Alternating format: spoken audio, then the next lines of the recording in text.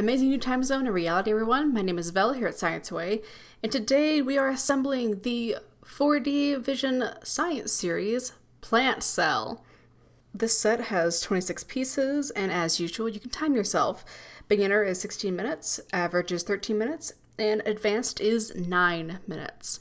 So far, I am absolutely loving the anatomy series. There's only 2 different kits when it comes to the 4D Science series. There's a 4D animals, and then that goes into subcategories of insects and dinosaurs and land animals. So for the science part, there's only 2 models, which is the plant cell and the animal cell. And of course, there's also a 4D Vision human series as well. So while I am assembling this plant cell, I'm going to read the information in the book. So let's get started. The word cell comes from the Latin cellula, which means a small room. Robert Hooke was the first to study and record cells by using a microscope. The descriptive name cell for the smallest living biological structure was also given by him, and used in his book that published in 1665. In 1837, a Czech Jan Evangelista Perkin first observed small granules at the plant tissue through a microscope. The first cell theory was first developed in 1839 by Matthias Jakob Schleiden and Theodor Schwann. The cell is a basic functional part and the smallest living unit in all known living organisms. Most of the living cells are very small in size and measured in unit ohm and weighed in nanogram. However, the eggs are the biggest single cell in most of the organisms. As we know, the ostrich egg is the biggest of them all. One single animal and plant may consist of a greater number of cells in different types, which are called multicellular. Some complex organisms, such as a human adult, may have over 100 trillion cells. On the other hand, some organisms may only consist of a single cell, such as bacteria and amoeba, which are called unicellular, protist, or monad. The plant cell is not only enclosed in a thin cell membrane, but also protected by a rigid protective cell wall. This small room contains many different organelles, including a membrane-bound nucleus. All higher plant cells have chloroplast. Only plant cells have cell walls and chloroplast. Animal cells do not have any. Next, we're going to read the different parts that make up the plant cell. First up is the nucleus. The nucleus is the most obvious organelle in most of eukaryotic cells, which is enclosed in a double membrane and consists of most of the cell's genetic material, organized as multiple long linear DNA molecules in a complex and with a large variety of proteins, such as histones, to form chromosomes. Next is the mitochondria. It is a bacteria-sized power generator. It provides the energy needed for a cell to move, to divide, and to produce secretory products. They may have different shapes depending on the cell type. Scientists found that mitochondria contain DNA too. We call it mitochondrial DNA. Next is smooth endoplasmic reticulum. Endoplasmic reticulum is a vast network of membrane-bound vessels and tubules responsible for the production of hormones and other secretory, not secretory, products. The smooth endoplasmic reticulum, or ER, has different functions depending on the specific cell type. Next is the ribosome. These are packets of RNA and protein. As an essential role in both prokaryotic and eukaryotic cells, it assembles individual amino acids into polypeptide chains of proteins. This process is called translation. Next, we have the rough endoplasmic reticulum. It appears pebbled due to numerous ribosomes on its surface.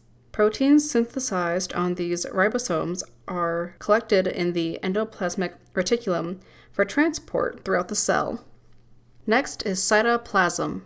It is a semi-transparent jelly-like fluid that fills most cells and consists of 3 major elements: the cytosol, organelles, and inclusions.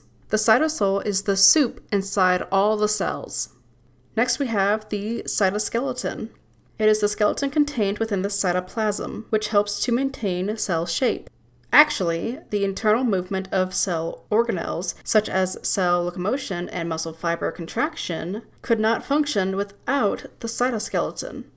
The cytoskeleton consists of 3 primary protein filaments: microtubules, microfilaments, and intermediate fibers.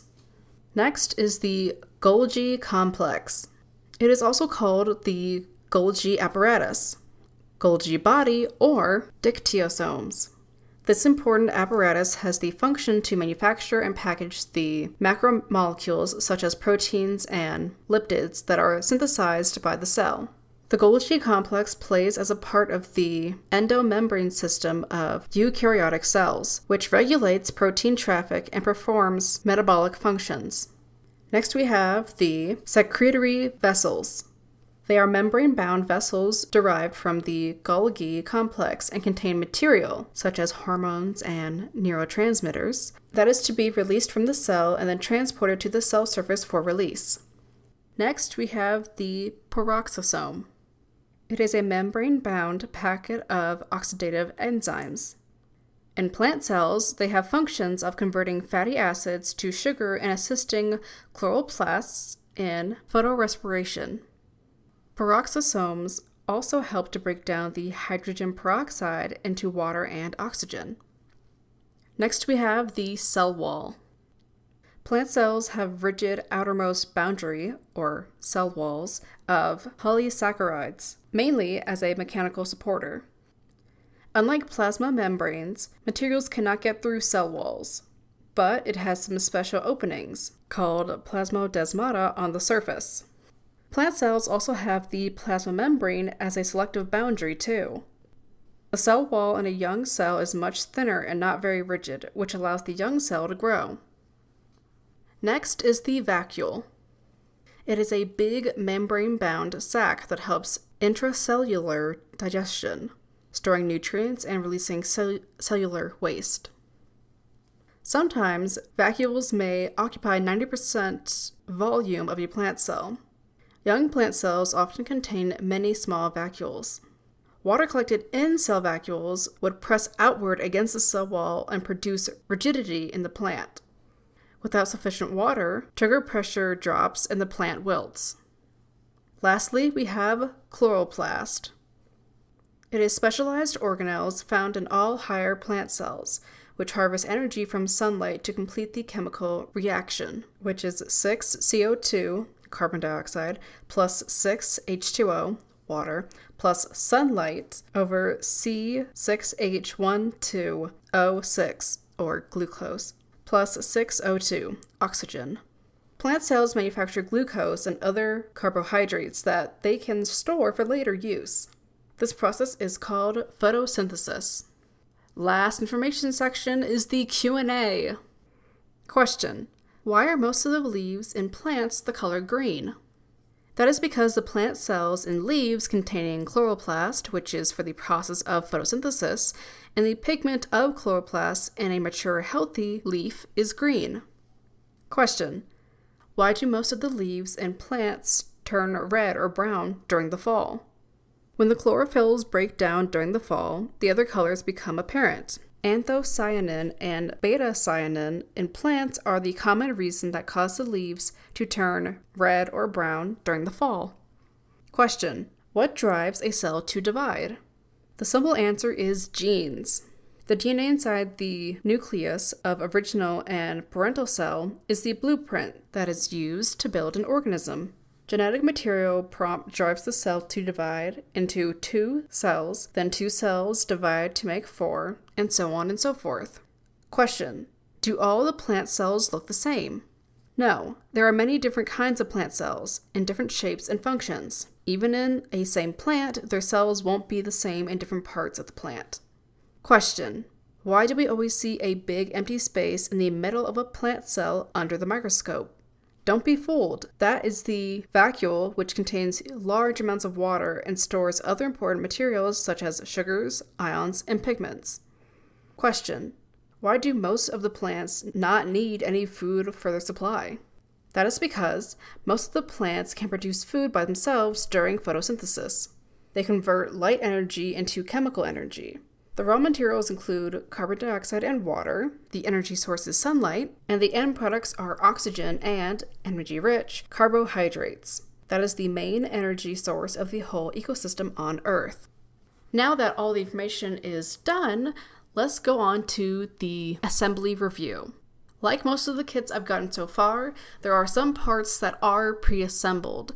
Of course, you can just take them out if you want to actually assemble the whole thing from scratch, or you can just leave it in. It's really up to you. I didn't really have a hard time assembling this. Everything fit together perfectly. I just had to figure out which parts of the cell wall went where. All the pieces fit nicely together, so this was honestly really fun.